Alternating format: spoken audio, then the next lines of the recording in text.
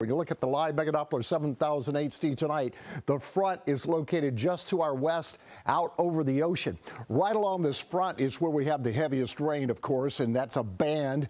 It's associated with an atmospheric river that's feeding in from the southwest. That's going to come through us in the morning hours, giving us our heaviest rain. We already had over an inch of rain to 2 inches of rain up on the central coast, and also some lightning strikes up there too tonight. So as we zoom in a little bit closer, this is just the light rain that we see tonight from Air 7.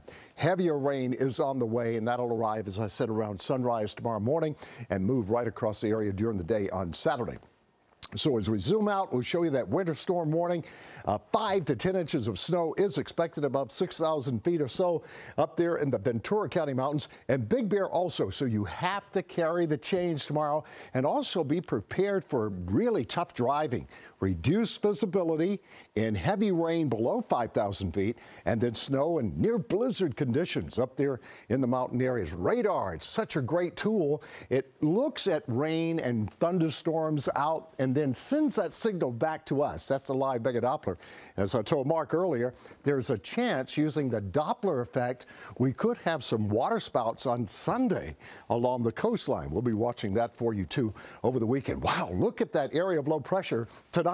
Looks almost like a hurricane, doesn't it? With winds strong out of the north on the backside of the low, and then colliding with strong winds coming up from the southeast today. It was really gusty, and when those southeasterly winds collide along the front, that is where we get all the action, and that's coming through Santa Barbara in the early morning hours, and by around sunrise right across the LA area producing snow.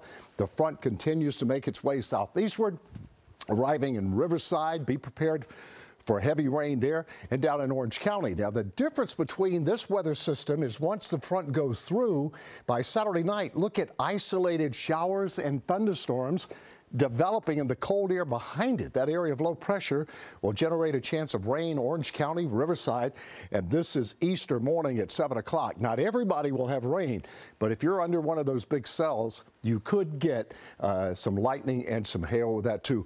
Finally starts to break up on Monday, and I think we're in good shape by afternoon.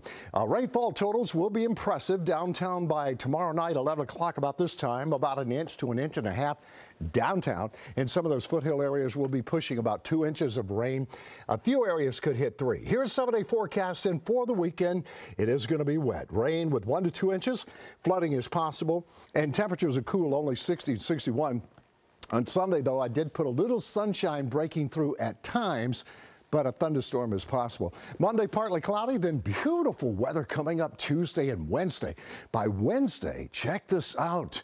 80 degrees in the valley, so big change from this weekend. 2 to 3 in the valleys and in those foothill communities that can produce rock slides and mudslides and flooding, and then isolated thunder and maybe even a water spout possible along the coast on Sunday. Then beautiful weather as we get into Wednesday, as I mentioned, 80 degrees. At the beaches, cold and wet down at Newport Beach tomorrow. 1 to 2 inches of rain, could hit 3 in some of those Santa Ana mountain areas. And then on Sunday, an isolated thunderstorm. Cold at the beach this weekend, too, only about 58, 59. In the mountain areas, carry the change. You'll need them.